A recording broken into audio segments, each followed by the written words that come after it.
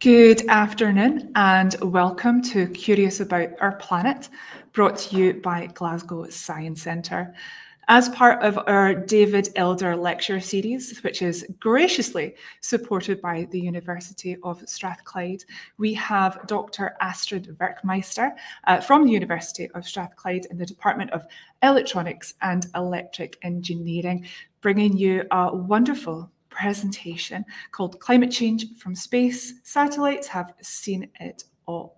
What you're going to see in this presentation is all about what satellites are, how we can use them to observe the Earth, what kind of things they observe, what kind of instruments they use, how they can measure everything from our atmosphere, the temperature, and even greenhouse gases. Now, it's all very interesting, and it'll probably bring up a lot of questions, like climate questions. If you have any really urgent questions that you would like to ask Dr. Astrid Werkmeister, you can ask her after this presentation. So make sure to pop those questions in our comments section.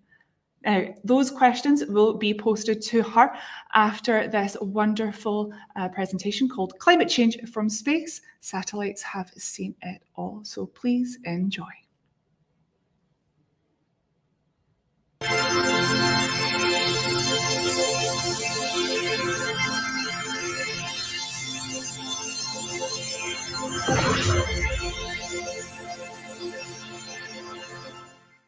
Hello and welcome to my lecture about climate change from space. Satellites have seen it all. My name is Astrid Werkmeister and I'm a teaching associate within the Department of Electronic and Electrical Engineering at the University of Strathclyde. While preparing for this particular lecture, I asked myself, how on earth did I end up here? Kindergarten age, I already became fascinated with snow and rain and all that stuff that was falling down on us. And I wanted to understand how these things move around us. So once I was old enough, I got a bachelor's degree in maths and physics, and then a master's in atmospheric and climate science. And it was during my master's thesis that I got hooked on studying the atmosphere and also climate from space. I got interested in satellites because you can observe all weather systems at once, even in those areas that are really hard to access, like Siberia, the Sahara, or the middle of the ocean. But that information is actually so essential to us as scientists so that we can get a full picture of what's going on above our heads. Before we start, let me just give you two definitions so that you know what I mean when speaking about satellites and remote sensing. A satellite in general is a mass which is circulating a mostly bigger mass. So when it comes to natural satellites, you can say that our moon is a natural satellite to the Earth. The satellites that I'm actually referring to in this lecture are artificial, basically man-made. It is technology that people intentionally put into orbit around Earth. The next definition is remote sensing. Remote sensing is a measurement technique of detecting and monitoring the physical characteristics of an area by measuring its reflected and emitted radiation at a distance. What does this actually mean? Well, imagine you're standing in a pitch black room. You really cannot see anything. You reach out your hands and start walking slowly. Your hands touch a wall, so they are feeling, sensing that there is a wall. Now we turn on the light, and this light reaches the wall and bounces back and reaches your eyes. Your eyes are seeing, which is also sensing, this wall. And because your eyes are not in contact with that wall, they are remotely sensing this wall. And that is the basic principle of remote sensing. Just when we're using satellites, we are looking from very, very far away, and we are using highly sophisticated cameras to do so. Now, satellites have been orbiting the Earth for over 60 years now and have been observing us, our doings, and more appropriate, our climate ever since. But what is actually climate, and why should we care about it? To answer this first part of the question, to be fair, climate can be kind of vague. And when used in media, it's a very vague description.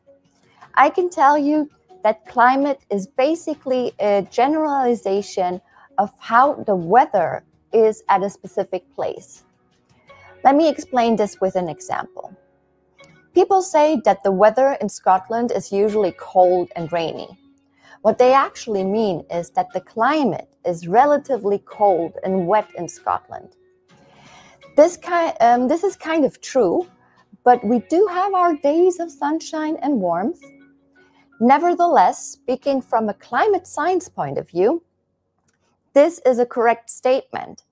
Because when you look at the temperature measurements in Glasgow, for example, for the past 140 years, the average air temperature, that means the most common air temperature in each year, is between 5.7 degrees Celsius, which was the coldest year on record in 1892, and 8.4 degrees Celsius, which is so far the hottest year on record in 2015. Now, each value on this dark blue line here is a representation of 52 air temperatures that have been averaged each week. That means that, for example, the dot representing 2010 contains actually 52 values, where each value here represents 7 values for each day of the week. And on each day of the temperature has been measured at least every 3 hours. That means that with about 8 measurements per day and 7 days a week, we can say that each dot here represents 56 measurements. This brings us back to our first graphic, where we can now say that each dot of the dark blue curve represents a year worth of measurements. So 2,912 measurements. If you look now at the entire graph, you get information that is worth 407,680 measurements. So climate is the average of many measurements of the atmospheric properties taken over at least the past 30 years. Now that we know what climate is, why do we need to care about it and protect it? You might have heard on TV or at school that we currently have a climate emergency. The truth is that what we are currently observing in our climate is a change that we have never seen before, and especially not at such a fast speed. Climate paleologists, who are kind of the historians of climate, have found that the air temperatures have changed in the past 20,000 years, but never have they increased so drastically in such a short time frame than in the past 50 years. We actually need our climate to stay the way that it currently is, because these are the conditions on Earth that made human life possible. And since we know that humans are responsible for the current climate change, we know that we can also change it back, or at least prevent the worst from happening to us.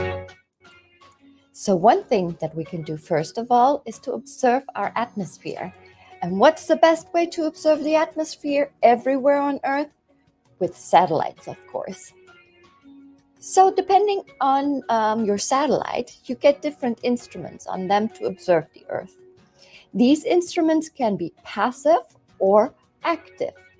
This means that they either need some kind of radiation coming from the Earth to capture an image, or they use their own source of radiation. This difference can also be explained with the example of a camera. So when you are only using your camera without the flash, your camera is sensing the light that is reflected by an object, or in our case of satellites, they are sensing the sunlight that is reflected from the Earth and its atmosphere. The same case is true when you are using one of these contactless thermometer guns. They are passive sensors that measure the heat of the skin, which is emitted radiation of the body. By pointing such a contactless thermometer at somebody's forehead, we can find out if that person has a fever. This is the same principle for the infrared sensors on board of satellites. They measure the Earth's and the atmosphere's temperature. So temperature is some kind of radiation, which is infrared radiation, and everything that we can see with our eyes is visual radiation. So let's have a look at some satellite images from the Earth and compare what we can see in the visual spectrum and the infrared spectrum. So here we have now an example on the left-hand side what our Earth looks like in the visual spectrum. During the day, we can see plenty of things, but once the sun sets, we kind of have a problem. Without sunlight, the Earth does not give us any information anymore on the visual spectrum. Thank God that we also have our infrared sensors on board, because they are continuing to detect infrared information, because the Earth and its atmosphere continue re-emitting infrared radiation even after sunset. This is why we still get information that you see here on the right-hand side.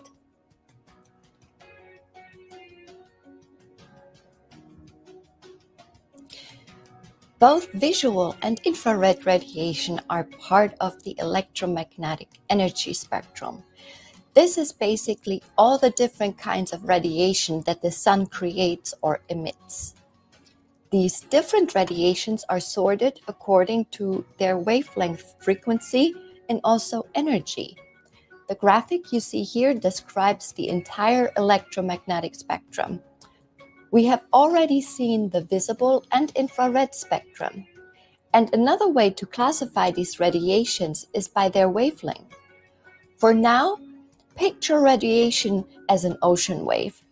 If the distance between two waves is smaller than the length of the ship barely feels that there are waves. But once they reach a certain wavelength, so that the distance between the top of the waves increases, the ship passengers of the ship will probably get seasick. And this is the same principle with radiation. Depending on the wavelength of your radiation, you get an interaction with things that are about the same size as your wavelength. So when it comes to our atmosphere, which is mostly composed out of water droplets, particles, and molecules, we can use infrared radiation since its wavelength is approximately the same size as all the things we can find in our air. On a side note, a general rule is that the shorter the wavelength, the higher the frequency, and also the higher the energy, and in conclusion, the more dangerous the radiation is for our body. What I'd like to show you now are some measurements from the Aqua satellite mission. Aqua is an American satellite and operated by NASA, which is the National Aeronautics and Space Administration. This mission was mainly designed to collect information on Earth's water cycle, including evaporation from the oceans, water vapor in the atmosphere, clouds, precipitation, soil moisture, sea ice, land ice, and snow cover on the land and ice. But it also measures radiative energy fluxes, aerosols, vegetation cover on the land, phytoplankton, and dissolved organic matter in the ocean, as well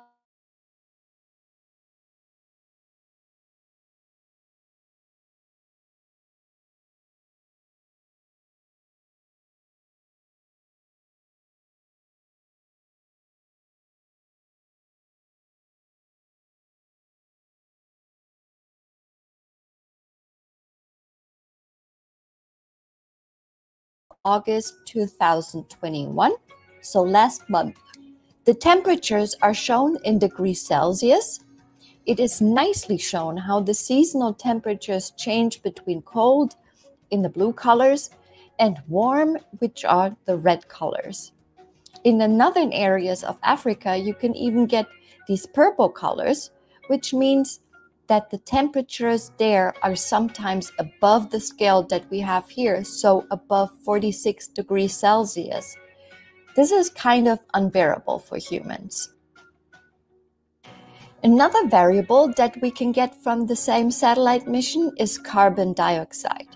As you probably know, carbon dioxide is one of the greenhouse gases that is responsible for the warm temperatures on Earth. Starting with the industrialization, humans put extra carbon dioxide into the air, which does have an effect on our natural greenhouse effect.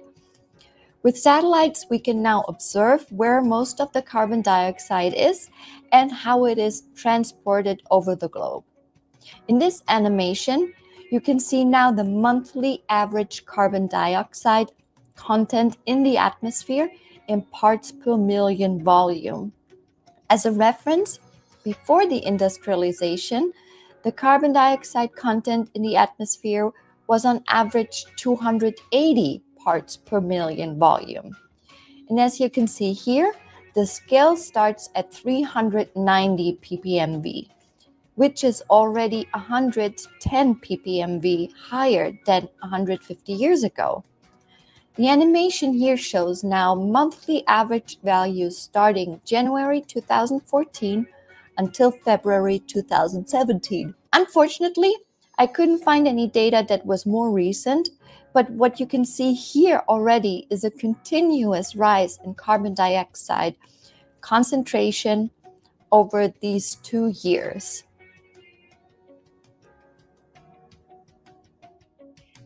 When it comes to climate change, we are not only talking about the average weather data from satellites or any other ground measurement, we are also talking about extreme events or long-term events.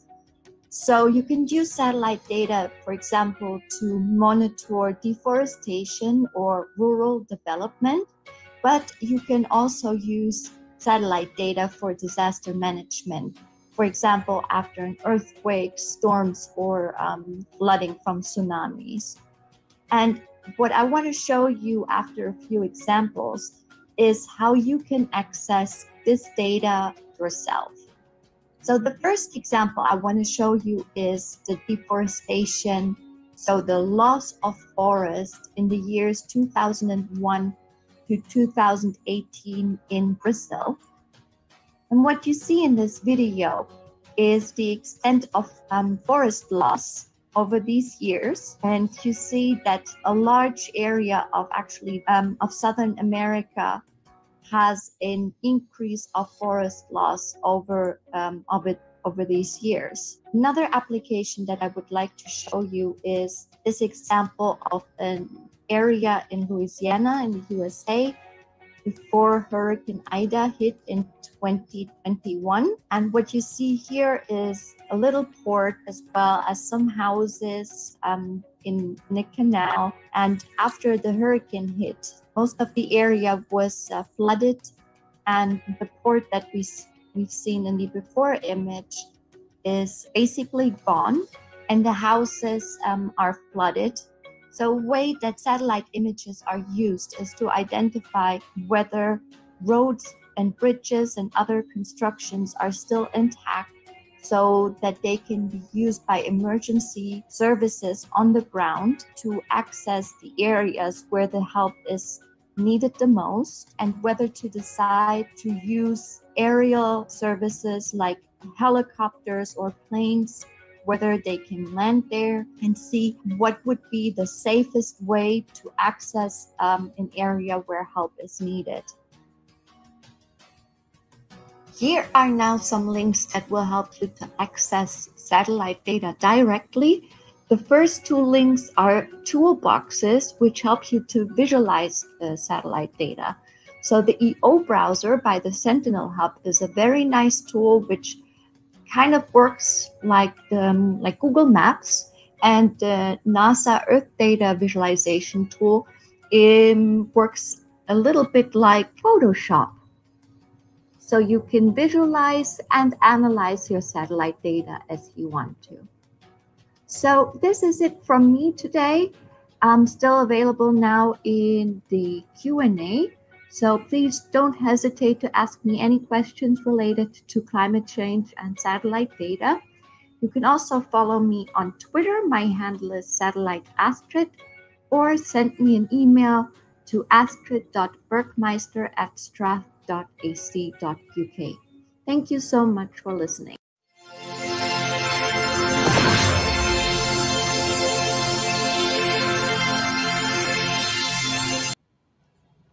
What a fantastic presentation. I really thoroughly enjoyed that. Seeing how satellites, all of those little bits of information can be pulled out to make a big picture. It's really interesting, but it is my pleasure to introduce Dr. Astrid Werkmeister. Astrid, thank you so much for joining us here at Curious About Our Planet. I really thoroughly enjoyed your lecture. Thank you so much. Thank you. Thank you so much for having me. Now, it is really interesting to see how we can use all of those satellites to monitor the entire Earth, and how we can zoom in to particular places and monitor climate change in real time. That's so interesting. It is indeed very interesting. And what is also very interesting is that we've been collecting data for such a long time, and that we can look back on what's happened before. And now with technology getting better and better and getting smaller and smaller, we can actually also get higher resolution, higher temporal resolution. So we can get videos from space that is like fantastic for like scientists like me. So there's still a lot to come. There's a lot to get excited about. It gets me excited as well. When I was watching your video, I do get really excited about that kind of information. But hopefully everyone watching at home was able to get as excited about it as you and I, and give us lots and lots of questions. So we have some questions for you. I can ask you them. The very first question, this is one. Where do the satellites look at on Earth the most? So when it comes to science, like the first satellites that were up there were for military purposes. So they were looking at like target points, basically from like Russia and the US. Nowadays, when it comes to science, they look everywhere because we want to see as much as possible. But when it comes to the industry, they are mostly interested in like locations where people live. So you get more information actually in around cities, agriculture, and everything of which you can make money.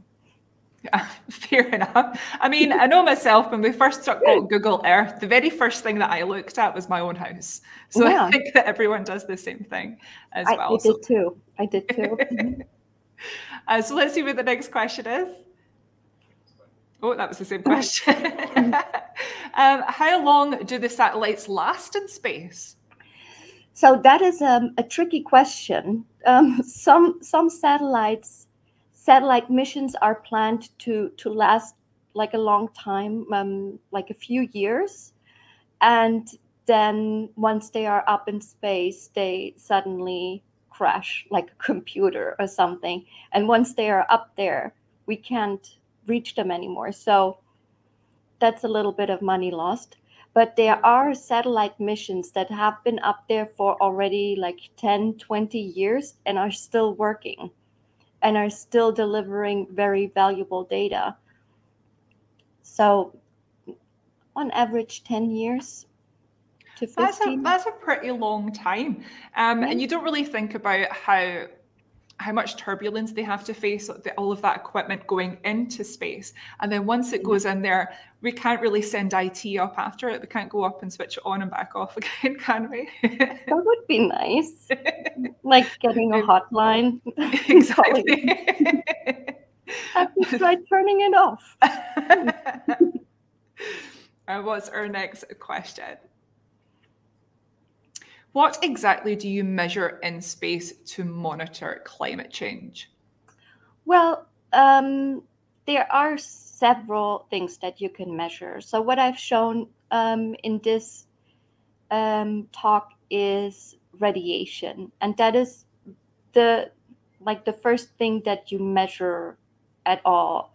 And it's depending on the wavelength at which you are measuring. So in our case here, it was in the visual and infrared, but you can also measure in the microwave wavelength, which gives you more information on the ground itself, like the roughness or like how waves propagate.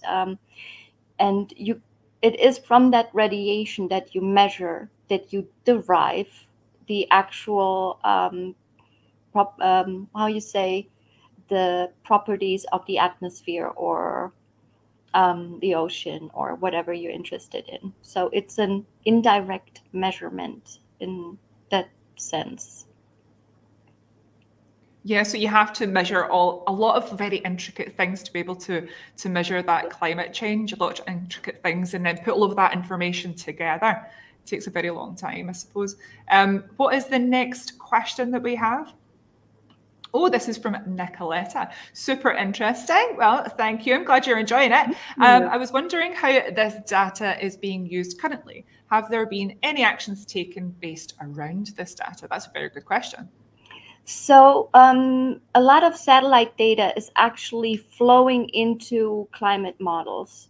So when you're using climate models, you need to initialize, like set your initial conditions before you can kind of project into the future. And a lot of what we've seen in the past basically is flowing into those models to see where the trend is going and to get like a global image or like a global information is to use satellite data, and that's where it's been very, very useful. And now that we get supercomputers and all these high-performing machines, satellite data is used more and more for these kind of prognostics and forecast. So that, yeah, the models are getting better and better because of the new information that is coming down like every day.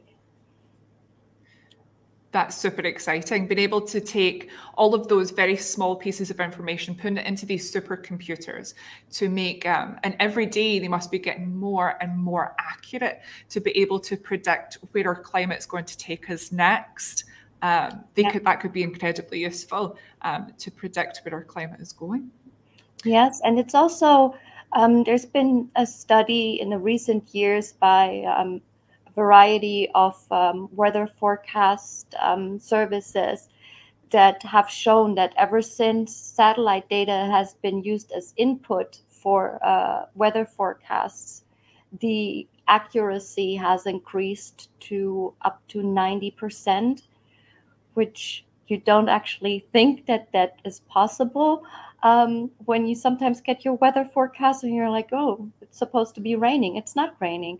But the accuracy of weather forecasts for the next 1 to 3 days is over 90%, and that is thanks to satellite data. Thanks to all of that information. Yes. That's incredible.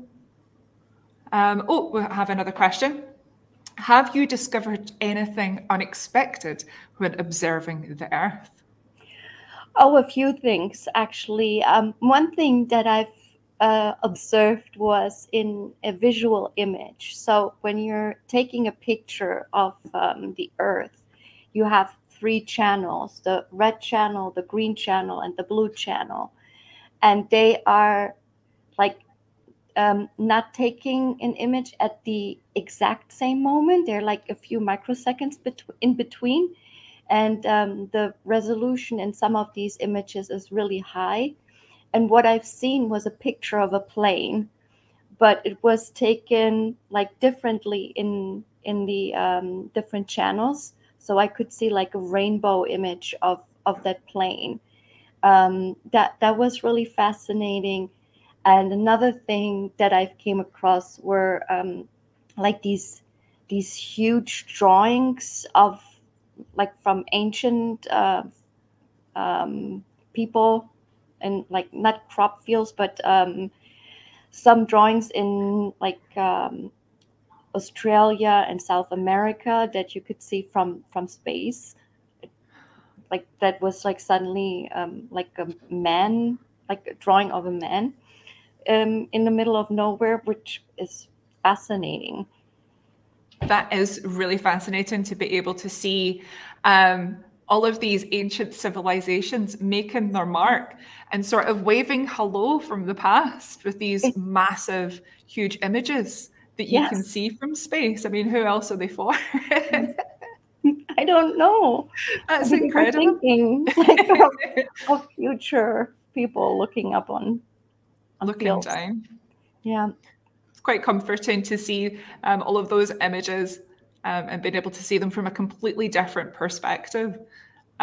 Really interesting. But let's see if we have another question, because we do have quite a lot of questions to go through. Oh, from Kate Underwood. George in Leicestershire wants to know, on average, how many satellites are viewing the Earth at the moment? Well, the satellites that are up there are not only viewing, so basically looking up on us. So I know that on total right now there are around 4,000 active satellites. Wow. And much more inactive. But they are also used for navigation, for TV broadcast, for like many other things. So just to get your GPS location, it takes at least 3 satellites that are above your head so that you get your current location accurately. And yeah, so there are, most of them are for GPS, and they're getting smaller and smaller, these satellites. The smallest satellites are now about this big. They're called CubeSats, and they're being produced in Glasgow. They are indeed. They're being produced right here in Glasgow. Scotland is a massive producer of satellites, so there's lots of jobs here in Scotland. If anyone watching would be interested in a career in building satellites, I mean, we're putting more and more of them into our atmosphere around us, and obviously there's going to end up a bit of a traffic jam up there. Do you think? Actually, not. Space is so big. So as of now, the community is starting to kind of like implement laws on how to organize basically, and policies around like space and who gets to send what up, and these kind of things. Right now, it's open to everybody, and we need to start thinking about all that stuff that we put up there. There is a graveyard orbit, which is kind of like the furthest away, where we kind of send all the junk, which is, I don't know for sure, but it's very far away from us. Maybe 100,000 kilometers away from us. Right. So I don't know from the top of my head, but yeah, this orbit carries all the garbage. And then the smaller satellites, what they are doing with the mission design is that they are so small and they keep them in a lower Earth orbit, so closer to the Earth, and they are built basically for self-destruction. So they burn up, like after they're done, after a year or so, they re-enter the atmosphere and burn up. And since they are so small, they basically leave no trace. All right, well, that's a good way to get rid of it, like a little streak across our nighttime sky. If you spot one, you can still make a wish, I'm sure. So we'll pop on to our next question. We know that climate change is progressively getting worse. Have you seen anything getting better or any sign of hope? That's a difficult question. Oh dear.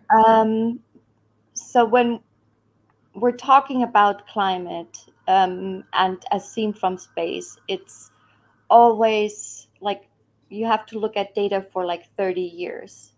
And so the changes that we are making now can't be seen on a climate scale. But there are some stories that I heard about. It's like China and India, for example. They've been the countries that have been getting very green over the past years. So they have been planting trees, and that's something you can see from space. So they have been very proactive and active, and have been getting greener, like in a very literal sense. Yeah. Yeah, so that is really, really nice impact. And also, there have been studies just about when lockdown started around the entire globe, how carbon dioxide and the other greenhouse gases, how they went down. So that will be very interesting to see how that maybe creates kind of like a little dip in our curve. We'll see if it has an impact. It'll be really interesting to see, because I did see a lot of articles and studies saying with the impact of lockdowns and with the reduced amount of human activity, that it did have a huge impact on the climate around us. Just to see how that then has a knock-on effect to the rest of the climate will be really interesting, so that it is possible. And also Definitely. To see entire countries making such a huge impact that you can actually see it from space, making themselves literally greener, does give you a little bit of hope as well. So we are capable of it, of making a huge difference. It's pretty good. Still, that's hopeful. Let's go on to our next question. Can we look at the impact of climate change in space for ourselves? Are there any online resources? There actually are. So on the last slide, actually in my my video, I shared some websites, and if I get the chance, I would actually like to show you real quickly how you can access satellite data yourself. Awesome. So the starting page for most of us is probably Google, and this is how all my research starts. So I go onto and then just search for EO browser. EO stands for Earth Observation, and it's it's a tool from the Sentinel Hub. And if you get the Sentinel Hub EO browser as your first result, probably just click on it, and it should open a map that looks like this. And it's free to use for everybody. The data is free. You can log in. The account is free as well, but you don't need to. And it always lands on Roam. You can easily zoom out by scrolling. It kind of works like Google Maps. So this is like the base map. And what you see here on the left-hand side is a search window where you can search for satellite data. But what I would like to show you now are some of the highlights. And in this section here, where it just says default, you can open that, and it gives you these different themes which you can select, and it will show you highlights according to these themes. So they have monitoring Earth from space, atmosphere, and change detection. So all these different applications. And an example I would like to show you is from floods and droughts. So you click on that and you click on highlights. And here they give you some examples of some previous floods that happened. And one example that I found particularly interesting is a flood that happened in 2019 in Bangladesh. And you get these two symbols next to these two images here. So when you click on the downward arrow, you get some information about the event itself. So these are connected, these two images, and the arrows that are pointing right and left are the arrows that, or is the button that you need to click to add your image to your compare section. So I'm clicking the during the flood image before, add to compare, and the Bangladesh before the flood, also add to compare. And now you see here on the top left that the compare section has the number 2 because we added 2 images. So you click on it, and there you have these 2 images in there. And to center your map now on that location, you click on the zoom button basically, and it brings your map right to that location. So we're now near Bangladesh in East India, south of Tibet. And what you see here is now an infrared image. And what is in green is vegetation, and in blue is water. So you have these 2 rivers that are coming together here in Bangladesh. And so what you see here is now the top image. So before the flood, and when you take this bar now, you click it and drag it to the left. Wow. You get to see Bangladesh during the flood. And again, in green is vegetation, and in blue is water. And just like taking this back and forth, you can really see which areas have been flooded, especially like this area here in the center, where you must have had like a valley or like a protective area that got highly flooded. So this was a really grave event. So yes, satellite images are at some point the first source that help organizations can use to organize themselves, to just to assess the situation. Yeah, exactly. And there are, when you go back to discover, other highlights that you can visualize, and you can always click on the arrows that show down to get more information on the data, on the event itself, and not only on floods and droughts, but all the other examples that you might be interested in. So it's a really nice tool just to look at data. You could spend days on something like this. I can tell by that nod that you have spent days on that browser. Yeah, I have spent days on that browser.